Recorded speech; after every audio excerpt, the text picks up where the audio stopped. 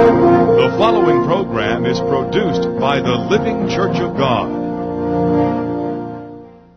For hundreds of years, various prognosticators have been predicting the end of the world. Now, scientists warn us that global warming, El Nino and La Nina, will endanger life on planet Earth. Will earthquakes, volcanoes, and record weather disturbances threaten our very existence? What does the Bible say about the future of planet Earth? Stay tuned.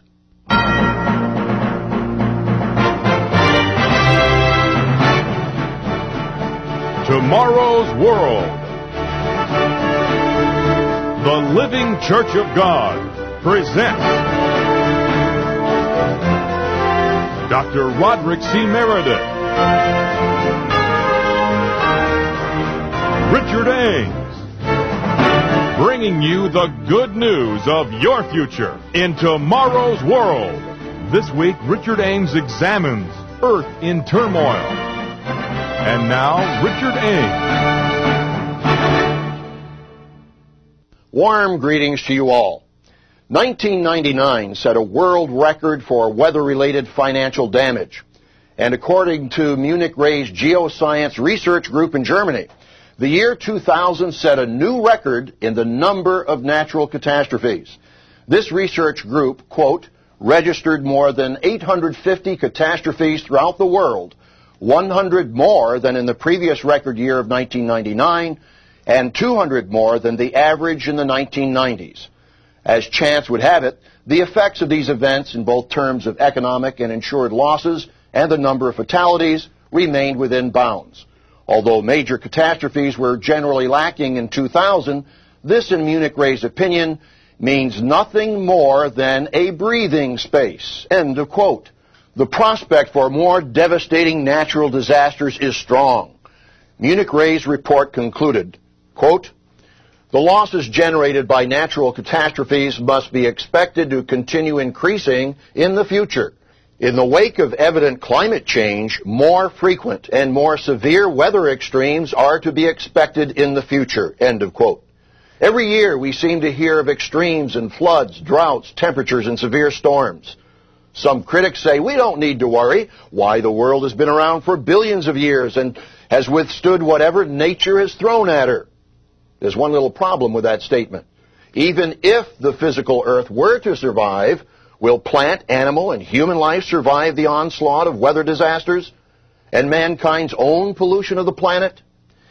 In recent years, planet Earth has experienced powerful earthquakes, erupting volcanoes, record floods, record temperatures and droughts, destructive forest fires, devastating hurricanes, typhoons, and tornadoes. Will they intensify over the next few years? In 1997, devastating floods damaged communities in Ohio, Kentucky, Arkansas, and neighboring states. The New York Times reported, quote, people who survived Saturday's pounding winds called it the most violent day of weather in memory. The storm front sent floods, tornadoes, and spring-like thunderstorms through 8 states, as far south as Mississippi and Tennessee, and as far north as Ohio. But no state suffered worse than Arkansas. Governor Mike Huckabee stated, quote, we had more tornadoes and more damage than in all of last year. I'm calling it apocalyptic, end of quote. Governor Huckabee called this weather disaster apocalyptic. The word apocalyptic comes from the book of Revelation, or the book of the apocalypse. The word apocalyptic has come to mean, quote, predicting or presaging imminent disaster and total or universal destruction. Will we soon experience universal destruction? Will the end of the world actually occur? And will it happen in your lifetime?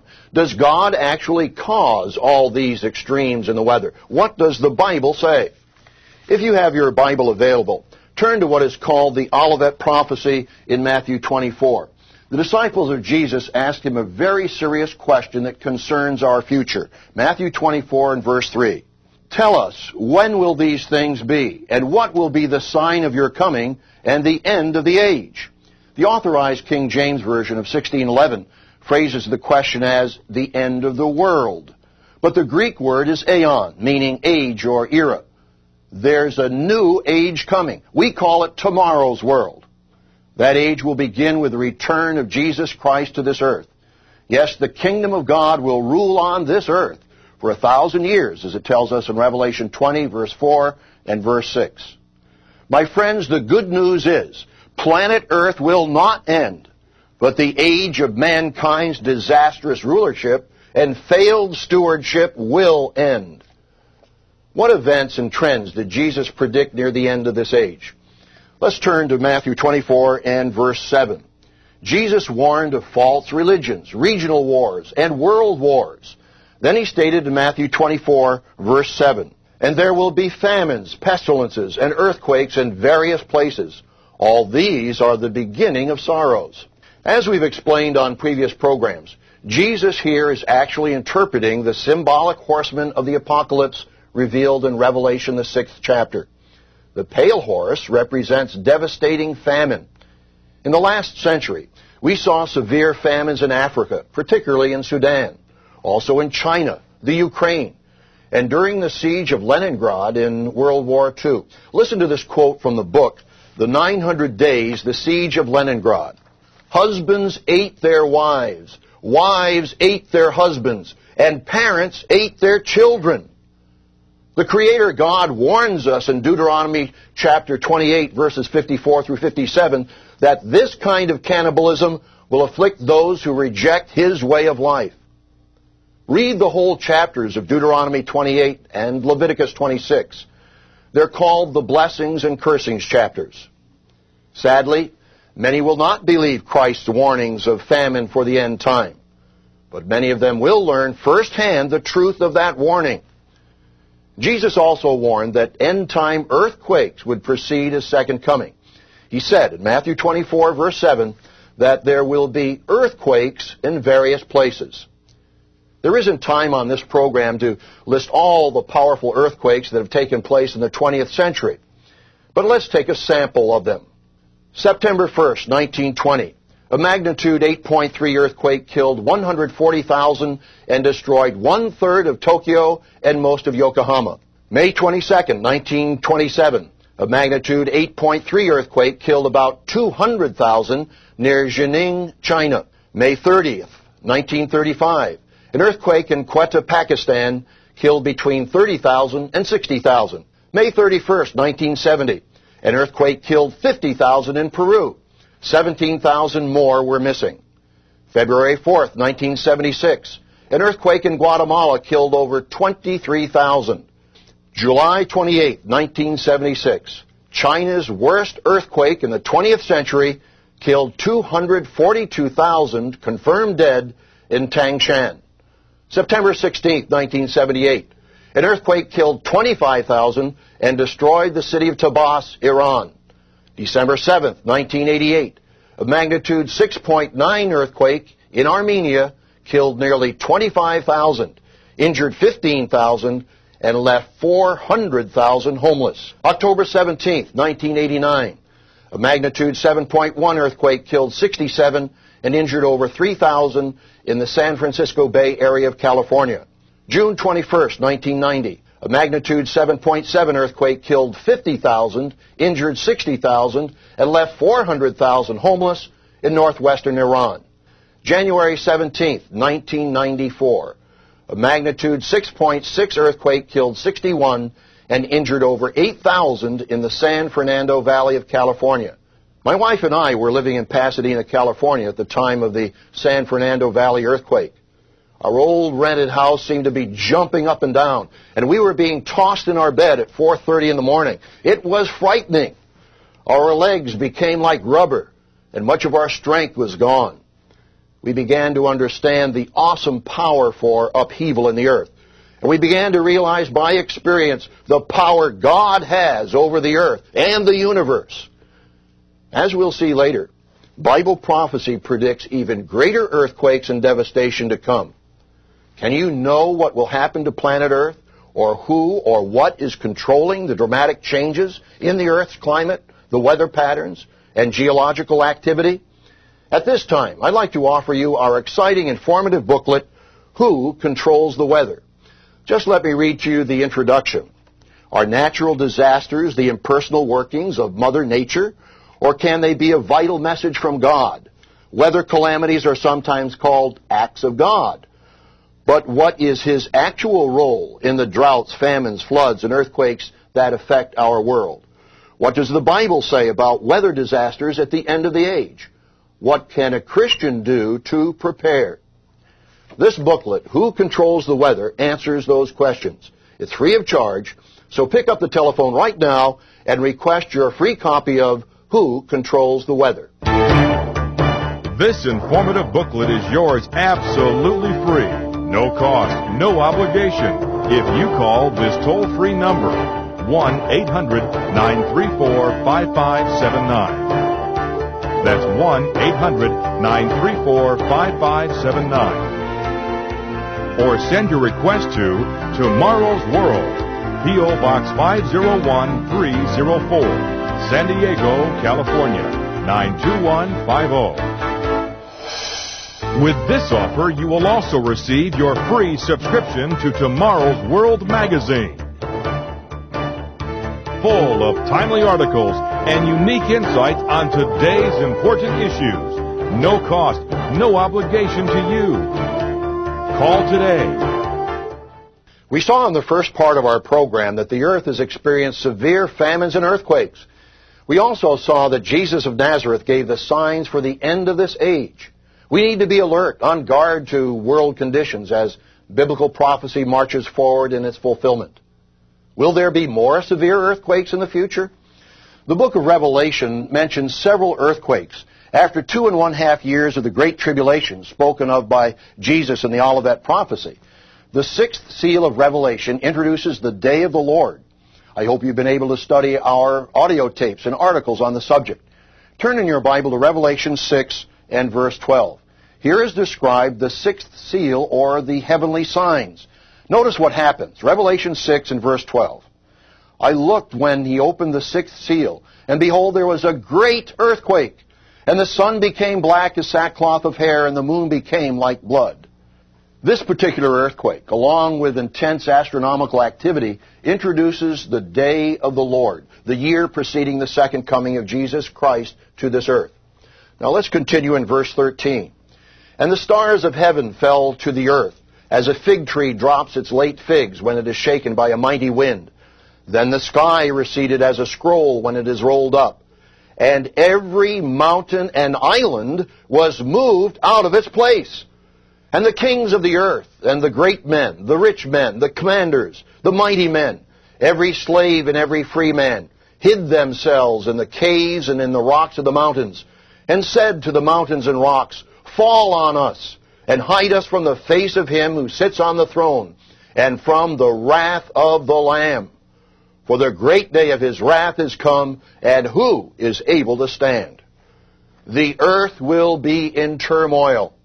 There'll be a great earthquake, and every mountain and island will be moved out of its place. This is the time of God's judgment on the nations. It's called the day of the Lord. And here in Revelation 6, verse 17, it's called the great day of his wrath. Yes, Jesus Christ will be wrathful, and he'll judge the nations as many prophecies reveal. You can read the book of Joel and the 14th chapter of Zechariah for more information on the subject. Notice that even a greater earthquake takes place, mentioned later in the book of Revelation. Turn to Revelation, the 16th chapter. Here the kings of the earth gather to fight against Christ at his coming. They gather at the hill of Megiddo, called Armageddon here in verse 16. Notice what happens. Revelation 16 and verse 17. God pours out symbolically the last of 7 plagues in judgment. Revelation 16, verse 17. Then the seventh angel poured out his bowl into the air, and a loud voice came out of the temple of heaven from the throne, saying, It is done. And there were noises and thunderings and lightnings, and there was a great earthquake, such a mighty and great earthquake as has not occurred since men were on the earth. Notice Revelation 16 and verse 21. After the great earthquake mentioned previously, after islands and mountains convulse, what happens? Revelation 16 and verse 21. and great hail from heaven fell upon men, each hailstone about the weight of a talent. Men blasphemed God because of the plague of the hail, since that plague was exceedingly great. How amazing! These men will not repent even after receiving God's punishment and correction. God wants all of us to repent from our sinful ways and embrace His way of life. We've discussed that way many times on this program. It is the way of the Bible. As Jesus said in Luke 4:4, it is written, man shall not live by bread alone, but by every word of God.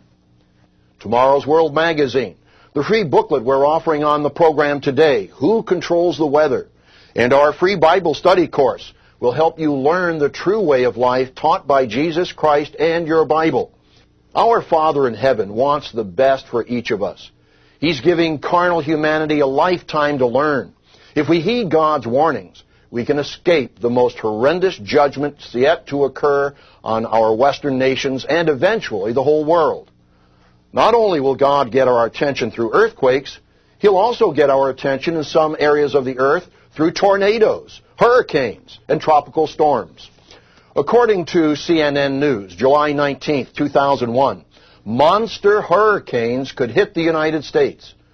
Hurricane meteorologist Chris Landsea states, quote, a hurricane causing $50 billion in damage and hundreds to thousands of deaths is quite possible in the next 10 to 20 years. I think at this point, the United States is so developed and there's so many people along the coast that just about anywhere is a major disaster ready to happen, end of quote. Another meteorologist, Stanley Goldenberg, points out that from Florida to New England, along the East Coast, is at increased risk. He states, quote, with the increased number, if it starts pounding the U.S., as we feel like it is going to happen, there's bound to be a major city impacted, and we could be talking about a real disaster of epic proportions on our hands, end of quote. Do we acknowledge the Creator God in our individual and national lives? The Bible clearly reveals that God can give nations climatological blessings on the one hand or weather disasters on the other. Turn to Leviticus, the 26th chapter and verse 3. The eternal God states, if you walk in my statutes and keep my commandments and perform them, then I will give you rain in its season. The land shall yield its produce, and the trees of the field shall yield their fruit. On the other hand, God will bring punishments on disobedient peoples. Verse 18. And after all this, if you do not obey me, then I will punish you 7 times more for your sins. I will break the pride of your power. I will make your heavens like iron, and your earth like bronze, and your strength shall be spent in vain. For your land shall not yield its produce, nor shall the trees of the land yield their fruit. Can you imagine the United States and Canada experiencing a record severe drought? In the summer of 2001, an ongoing Canadian drought sparked hundreds of wildfires and proved disastrous to crops. David Phillips, a senior climatologist with Environment Canada, stated, quote, I can't recall a year when we had such an extensive drought across the country, end of quote. These trends and warnings remind one of ancient King Ahab of Israel. God used the prophet Elijah to warn him and the nation of their idolatry and wickedness. In fact, God caused a total drought for over 3 years. Notice this in 1 Kings 17 and verse 1. And Elijah the Tishbite of the inhabitants of Gilead said to Ahab, as the eternal God of Israel lives, before whom I stand, there shall not be dew nor rain these years, except at my word. Elijah told King Ahab in 1 Kings 18 and verse 18, you have forsaken the commandments of the eternal and have followed Baals, that is, the false gods and idols. The Apostle James also comments on this drought and punishment. James 5 and verse 17. Elijah was a man with a nature like ours, and he prayed earnestly that it would not rain. And it did not rain on the land for 3 years and 6 months. And he prayed again, and the heaven gave rain, and the earth produced its fruit. Will God punish our Western nations in the same way? Nationally and individually, we have also forsaken the commandments of the Lord. Ultimately, God will send two witnesses who will also have the power to cause drought. Turn in your Bible to Revelation 11 and verse 3. God says, "And I will give power to my two witnesses, and they will prophesy 1,260 days, clothed in sackcloth." Now, notice verse 5. "And if anyone wants to harm them, fire proceeds from their mouth and devours their enemies. And if anyone wants to harm them, he must be killed in this manner. Just as the prophet Elijah called down fire from heaven, so will the two witnesses have that power." Verse 6. "These have power to shut heaven so that no rain falls in the days of their prophecy. And they have power over the waters to turn them to blood, and to strike the earth with all plagues as often as they desire." For 3.5 years preceding the return of Jesus Christ, the two witnesses will have power to intervene in the weather. You need to be prepared for the future. Will God give you protection from the weather disasters that lie on the horizon? We'll discuss that in the conclusion of our program. But first, to help you in your study of the Bible, I'd like to offer you our informative free booklet, Who Controls the Weather? Here are some of the headings. American weather disasters. Something unusual in the weather? Earthquakes and volcanic eruptions. God's end-time intervention. And a future Garden of Eden. This booklet will help you to understand the dramatic changes in global weather patterns. What does the Bible say about weather disasters at the end of the age? And what can you do to prepare? This booklet, Who Controls the Weather, answers those questions. It's free of charge, so pick up the telephone right now and request your free copy of Who Controls the Weather. This informative booklet is yours absolutely free. No cost, no obligation. If you call this toll-free number, 1-800-934-5579. That's 1-800-934-5579. Or send your request to Tomorrow's World, P.O. Box 501304, San Diego, California, 92150. With this offer, you will also receive your free subscription to Tomorrow's World magazine, full of timely articles and unique insights on today's important issues. No cost, no obligation to you. Call today. We've seen that the Creator God uses weather to bless or to punish nations. But mankind himself causes environmental problems. God gave human beings a responsibility to manage Earth's resources. In Genesis 1 and verse 26, God said, "Let us make man in our image, according to our likeness. Let them have dominion over the fish of the sea, over the birds of the air, and over the cattle, over all the earth, and over every creeping thing that creeps on the earth." God also gave human beings mineral resources to create, design, and manufacture goods for the welfare of humanity. He told ancient Israel that he would bless them if they kept his commandments. Notice the blessings of mineral resources in Deuteronomy, the 8th chapter, and verse 9. God said he would bring them into, quote, "a land in which you will eat bread without scarcity, in which you will lack nothing, a land whose stones are iron, and out of whose hills you can dig copper." Have we been faithful in balancing industrial production and environmental responsibility? Or have we polluted our air, water, and land because of greed? When God announces the return of Jesus Christ in the book of Revelation, he gives this judgment. Revelation 11 and verse 18.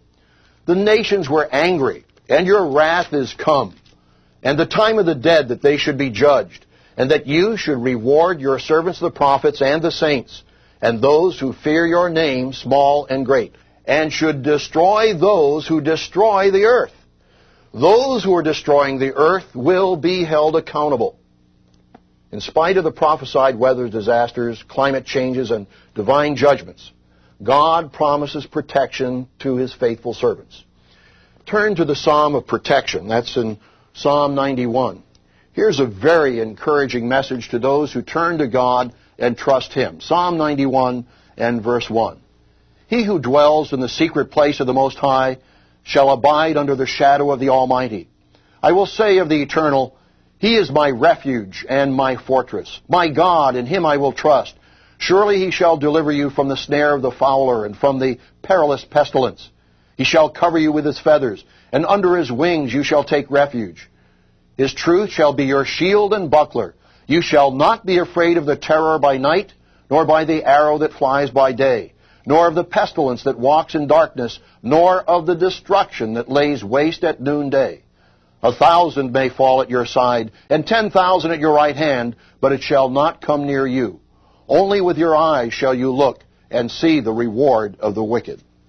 The world has many lessons to learn. All nations have been living the way of selfishness, greed, and lawlessness. God, in His love, will punish the nations, particularly the Western Christian professing nations, to wake them up. Yes, there's hope for the future. The Bible prophesies that many will take the correction and turn to our Lord and Savior Jesus Christ. The land will be restored, healed, and renewed. Listen to this wonderful prophecy in Ezekiel, the 36th chapter, starting with verse 35. The land that was desolate has become like the Garden of Eden, and the wasted, desolate, and ruined cities are now fortified and inhabited. Then the nations which are left all around you shall know that I, the Eternal, have rebuilt the ruined places and planted what was desolate. I, the Eternal, have spoken it, and I will do it. Our stewardship of planet Earth will, to a great degree, determine our future. You can learn more about this future and the prophecies concerning dramatic climate changes ahead in our free booklet, Who Controls the Weather? This booklet will open your eyes to understanding the significant trends and changes that will affect your future and the future of the world. As Psalm 46 encourages us, God is our refuge and strength, a very present help in trouble. Therefore we will not fear, even though the earth be removed, and though the mountains be carried into the midst of the sea. May God bless you with His love, His protection, and His faith. Be sure to join us every week on Tomorrow's World. Dr. Meredith and I will continue to share with you the prophecies of the Bible and the exciting biblical answers to the most challenging questions of life. We look forward to your joining us again next week, right here at this same time. This informative booklet is yours absolutely free if you call this toll-free number, 1-800-934-5579, or send your request to Tomorrow's World, P.O. Box 501304, San Diego, California, 92150. We invite you to visit our webpage at tomorrowsworld.org.